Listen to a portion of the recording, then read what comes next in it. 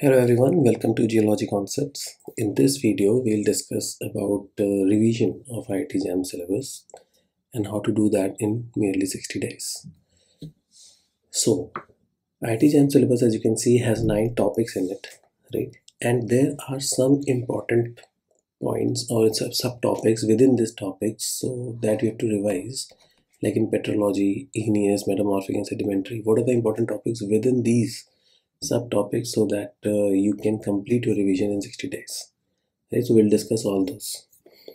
Before going into that, let me tell you that we are starting a crash course which will be focused on the NAT strategy, because there is a definite section in the IIT-JAM examination that is covering all the numericals, and therefore a lot of students also face difficulties, and there was a request.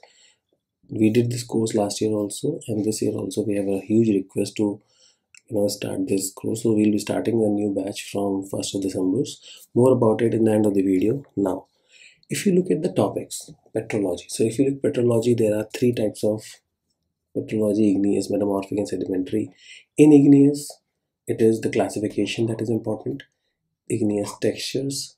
Very good questions, NAT questions, can come from binary and ternary diagram. Most of the time you will get, means almost every year you will get a question from here in NAT form. Then there can be questions on little bit magma diversity. If you look at metamorphic petrology, the topics can be from metamorphic texture, type of metamorphism, metamorphic facies, and PT diagram. And means they will ask you about the depth at which metamorphism is happening. So the questions which are dependent on temperature and pressure will also be there. In sedimentary petrology, it is basically the composition and classification of sedimentary rock, which is the most important part, right? You can also look questions which are based on sedimentary environments, but classification of sedimentary rock is the most preferred type of questions that you can see. Now, if we move to structural geology, primary structures, secondary structures, and there is NAT part. Now, NAT part is very important here because there will be questions like pressure on the rock, means at what depth, what will be the temperature. So questions relating to geothermal and geopressure pressure gradients.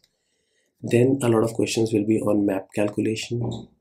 Very good questions come in the map part: strike depth, apparent depth calculation, and stratigraphic calculation. So this covers your NAT part, and this is very important because without fail every year you will see that there is a lot of questions coming from structural geology talking about the slip in the fault, the calculation of the slip, the depth, the thickness of the bed. So all those. There will be questions from primary structures in igneous, sedimentary rock, and tertiary and secondary structures like fold, faults, cleavage, foliation. So these are very usual topics that you have to revise, but please put focus on these topics in the NAT part. Then there is the planet Earth. Now, planet Earth can be divided into 3 broad topics, where one is your geochemistry, where questions relating to radioactivity, chemical kinetics, and basic thermodynamics you'll see as NAT.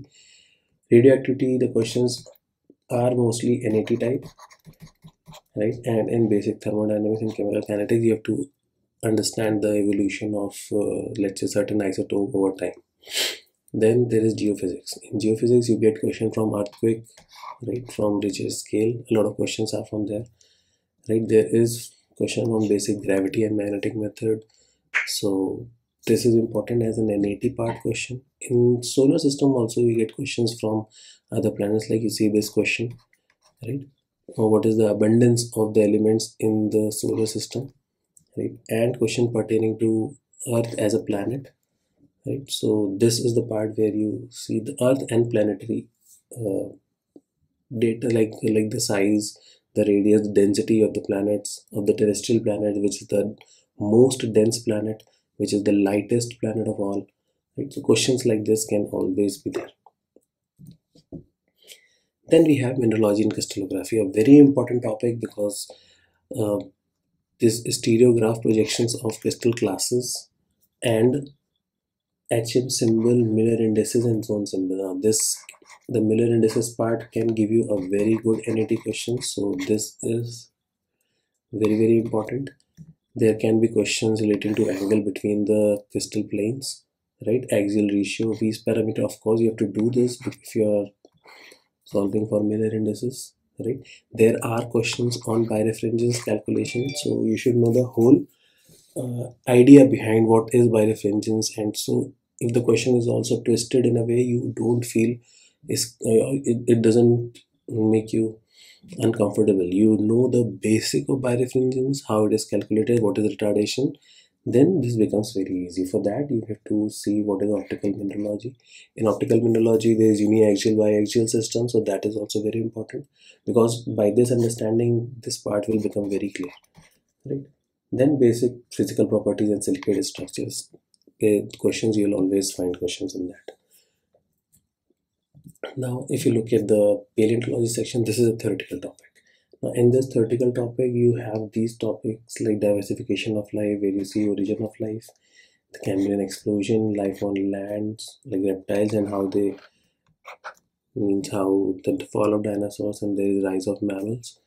Evolutionary trend like major mass extinctions, biostratigraphy, continental drift theory. There are very particular questions from important phylums like Anthozoa, Mollusca, and this is given in your syllabus, so you cannot ignore it. You have to see all the points related to these phylums. There is graptolite mentioned in the syllabus and Gondwana flora. So Glossopteris, Hymenopteris, so all those Gondwana flora questions should be very clear. So, but it is theoretical. Then you have geomorphology. Geomorphology is important because there are questions from various types of indices, bifurcation ratio, stream ordering calculation. These are the NAT part questions which normally always appear. Ripple index calculation, right?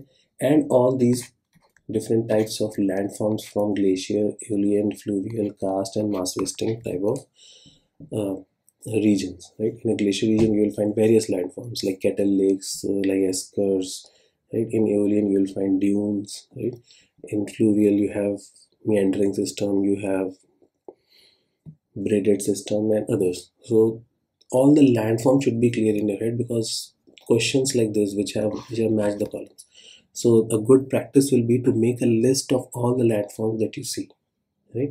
And the landforms are of two types, means one is formed due to deposition and one is formed due to erosion. So make sure you make a list separately of erosional landforms and depositional landforms under every uh, type of topography like glacier, Aeolian, and fluvial, right? Then if we look at the ore geology part now, mostly it is theory, but in NAT we have questions based on reserve estimates. So the metal content is asked. The metal content is the one we have to calculate by give if you know the assay value, right? And then questions from grade and tonnage, right? So these are the NAT question that you will get, right? And these questions are not difficult, but you need to have a lot of practice of it. Once you have a practice, these questions becomes fairly easy, right? So I'll not consider this as a very difficult type of questions. There will be questions from ore farming process and distribution, like match the column. Distribution is very common in ore geology.